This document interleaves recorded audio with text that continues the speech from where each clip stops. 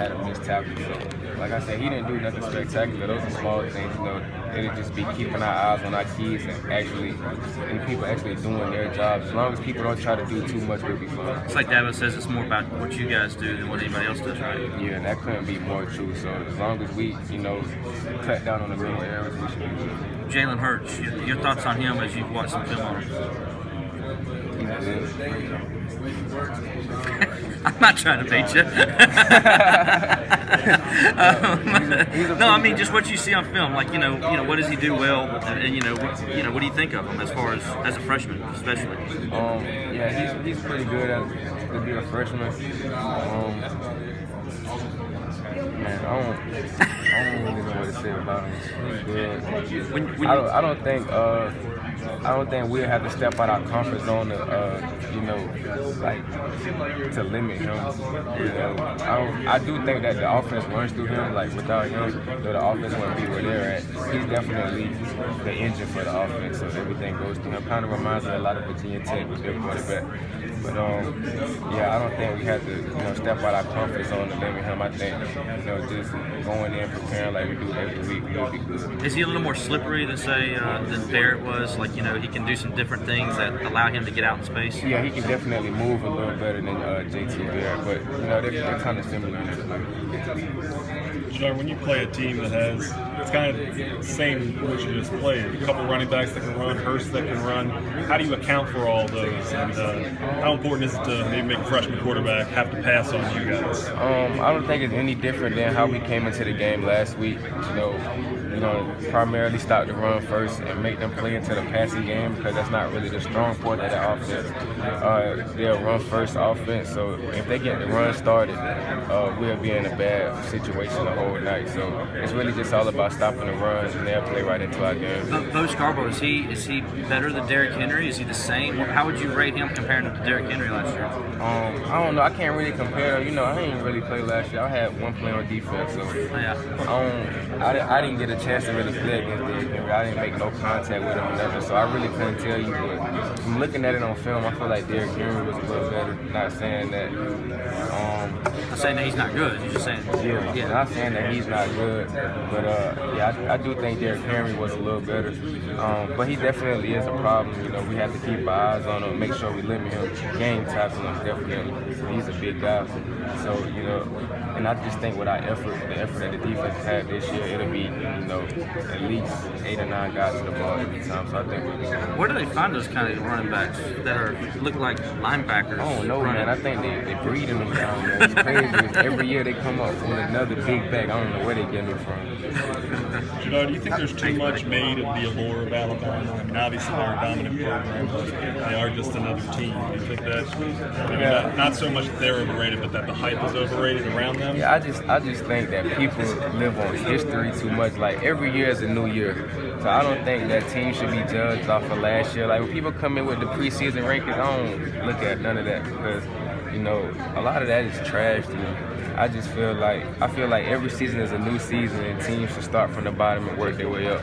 So and a lot of teams just be starting at the top. Like that was never a big thing to me. I always hated that, But I don't think they're overrated as a team. They're definitely a good team, but I do think a lot of the time, it's the history that follows them that keeps people real high on them.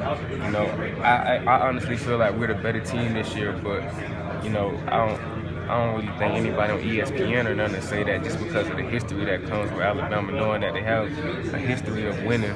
That'll be the team that a lot of people pull for. But I think that we can hang with them in a fight. But we'll have to see when we go down the temple. I know you said last week that Barrett wasn't the best quarterback that you guys were going to see all season. First of all, were you surprised by how much that blew up? And as a follow-up, where does Hurts rank? Yeah, I didn't think it was going to blow up like that because I really didn't mean no harm by it. I was really just giving an honest assessment of what I thought of him.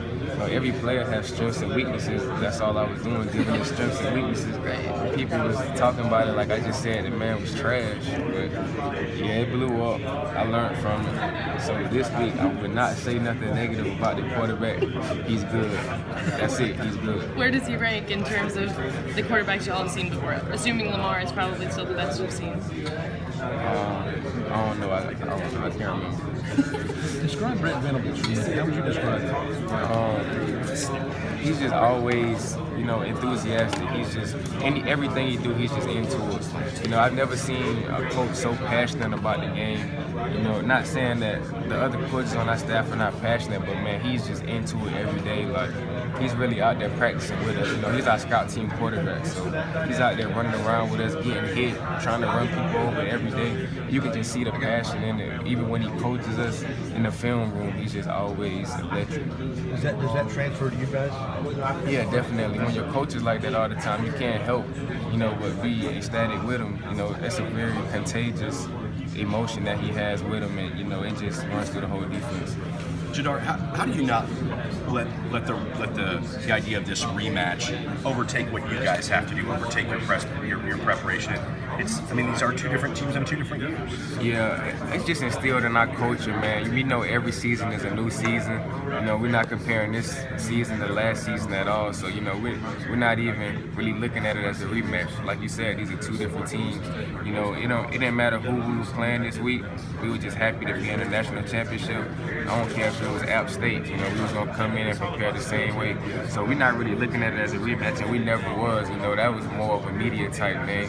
You know, it's just we just want to win a national championship. We don't care who's against. When you look at what Jalen Hurts does in running back as an element of the offense, what are some of the things that kind of stands out in terms of, if he does that, he has success in that, he could be in trouble. Oh, I mean, nothing really stands out. He's good, you know, but nothing stands out where we feel like, oh, we have to stop this, we have to stop that, or we won't win. We just have to play our game. As long as we show up, play our game, everybody do their job, we'll be all right. How do you compare Hurts to Barrett? Similar, very similar. Not much difference.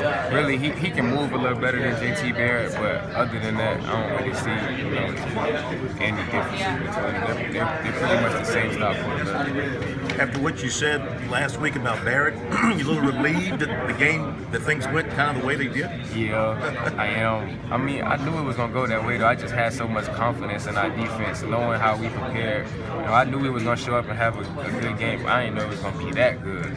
But, you know, we came in and had a good game. I knew it was going to happen.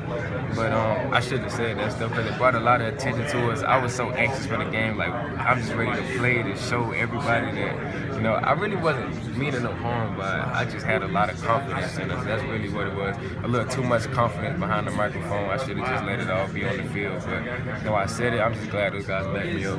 Are you now aware of the power of your words? Yeah, I really am. You know, I didn't know it was going to blow up like that. That was crazy to me. Like, when I left out of there, my phone was blowing up. Like, everybody was like, why you say that? Why you say that? I was like, no, I didn't even know what bulletin board material was. That's all I was saying with my name, like, bulletin board material, bulletin board material. And I'm like, what are they talking about? But then when I realized, I'm like, yeah, I might have said a little too much. But like I said, I'm just glad those guys backed me up with it. Yeah, at the same time, it's still good to have that confidence. Yeah.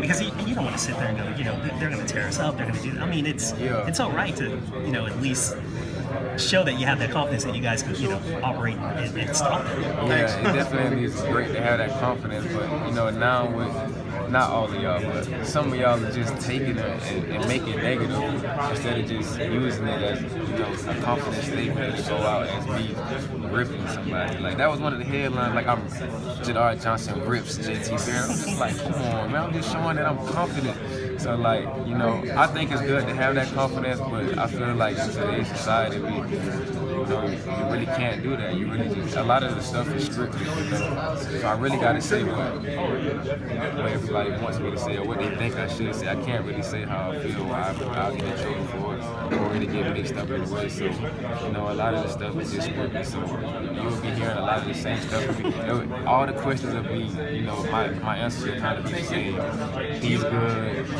they're good, we're good, we'll see you. So, yeah. I was going to say, a lot of us do like the breath of fresh air when you do actually have something that isn't scripted every now and then. I gotta watch it, man, just because, you know, I don't want to bring that attention to the team. Like, I can handle that type of stuff. Like, I play better when it's pressure on me. So, you know, like last week when everybody was like, oh, you better back that up, you better back that up. You know, that was just extra motivation for me to go out there and have a good game. But, you know, that would be selfish of me to do that every week, knowing that I'm bringing attention to the team and to the coaches that they don't really need. So, you know, it's just more of, you know, being more of a team player, not being selfish when I get behind the microphone, just thinking it's all about me, because it's really about the team. You mentioned